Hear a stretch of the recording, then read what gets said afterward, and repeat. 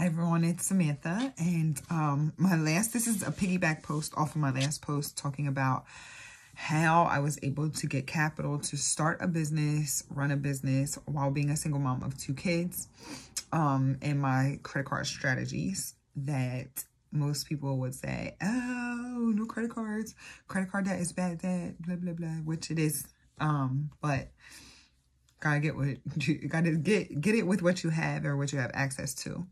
So this is a piggyback post off of the different strategies I took after acquiring the credit card debt and using the credit card debt to fund my lifestyle, which was very, very cheap. But taking care of 2 kids is not easy.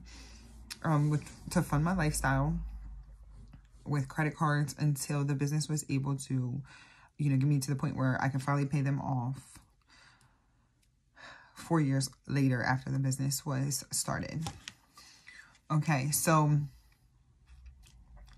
after sitting on that much debt for such a long period of time and making the monthly payments on it, which I would probably run, I would say probably max $2,000 a month just in paying the minimum payments, which means the interest got racked on top, which means I didn't get anywhere for a long time.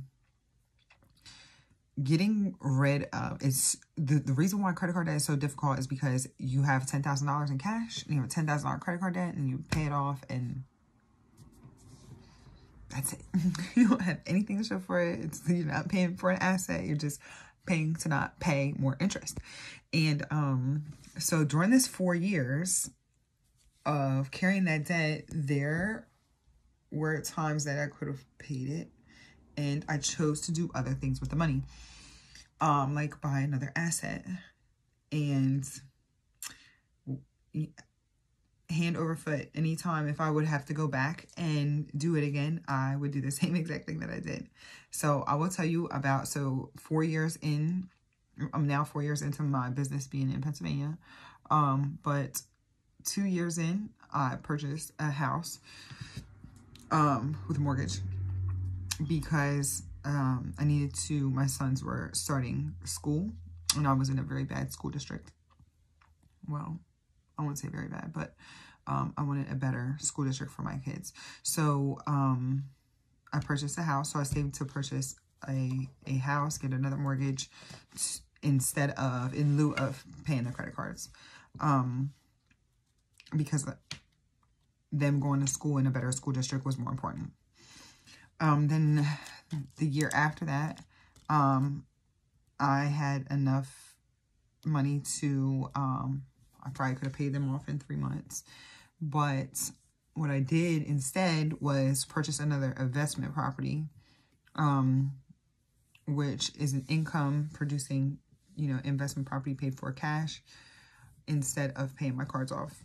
So that was, I want to say, I think everything was said and done October of last year.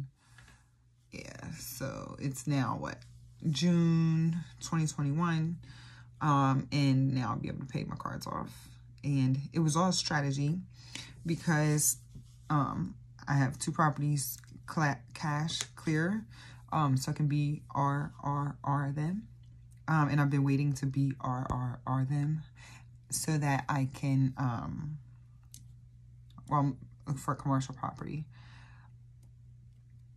I also was waiting to BRR them after I paid off the cards because then I will have an immense amount of cash flow with absolutely no debt.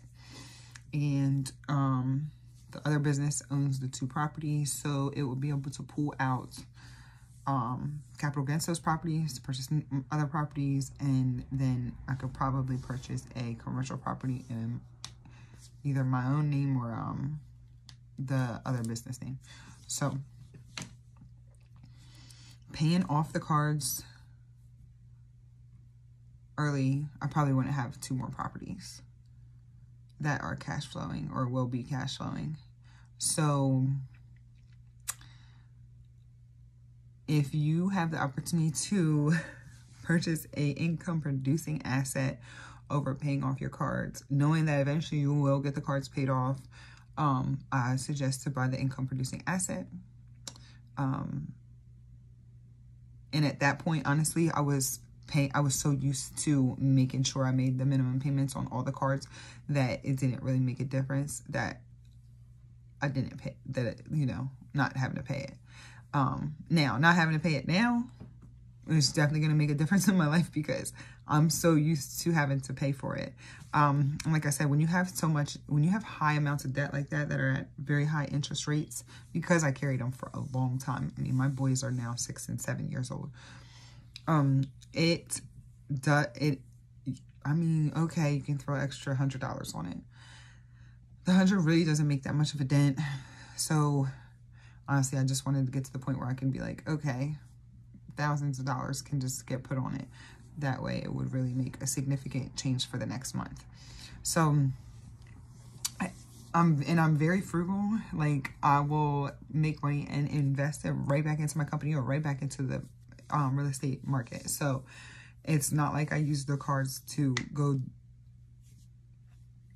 buy Gucci belts and stuff like that. I said that before, but they literally funded, you know, utility bills and paying for diapers and stuff like that for my kids, because I mean, childcare is not cheap at all, like at all. Like, both of my kids now go to school starting in this year, August of 2020. This is my first year both my kids going to school, which means I didn't have to pay for daycare. Actually, I had to pay for an after school program, which is just as much money, but I only did it for a month because I pay employees. So why would I pay for daycare when I have employees and I just don't work, basically? So it can be done. You just have to use the assets or the, you know, the access to the capital that you have and make very smart financial decisions. When you're in such a point of pressure like that, you actually find out a lot of information. You learn a lot about taxes and businesses and what's going to be your long haul game instead of, you know, buying Gucci belts with credit cards. Okay, so check out my last post about how I did get access to the credit cards. And I'm all about playing the long game. So my business does actually have cards, and it has cards since I've opened. And the cards, yeah, they're probably the only thing that's kind of report. All the business has everything in its name, like as far as like the utilities and stuff like that, but it's reporting. So my business credit is just as good as my personal credit, and I'll be able to borrow for access to cheaper capital